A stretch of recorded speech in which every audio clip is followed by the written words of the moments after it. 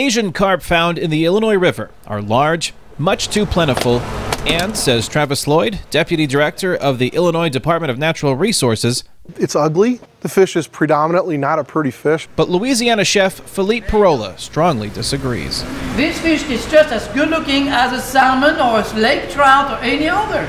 So quit calling it ugly because it's not ugly.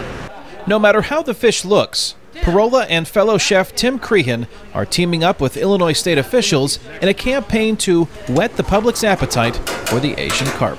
So it's very palatable, very pleasing when you taste it. We've got to show people that this fish tastes good. It can be worked with preparation-wise, and this fish can be very servable, very edible in every capacity. Asian carp is widely consumed in China, but most fish eaters in the United States avoid it because they confuse it with native carp. These fish are bottom feeders that many people believe are contaminated by toxic pollutants, including mercury. But Asian carp, which are not really carp at all, feed on plankton and algae near the surface of rivers and lakes. That is why they're often seen jumping out of the water.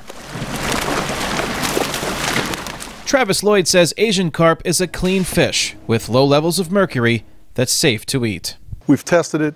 The levels are, in most cases, nil, and it is the safest fish. Another reason many Americans avoid eating Asian carp is that it's bony, difficult to fillet, and hard to sell in fresh fish markets. But Chef Crehan says when the fish is cooked, the bones come out easily, enabling food processors to package it as a ready-to-serve product. Better still, says Crehan, Asian carp is cheap.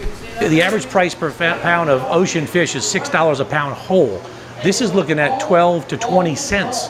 So this is so affordable that the food banks we've talked to are like, oh, we could never think about serving fish because we just can't afford it.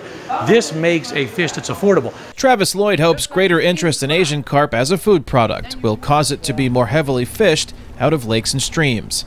He says that would not only reduce pressure on native fish species and the fragile Great Lakes ecosystem, but would also provide an economic boost at a time when unemployment in Illinois is high.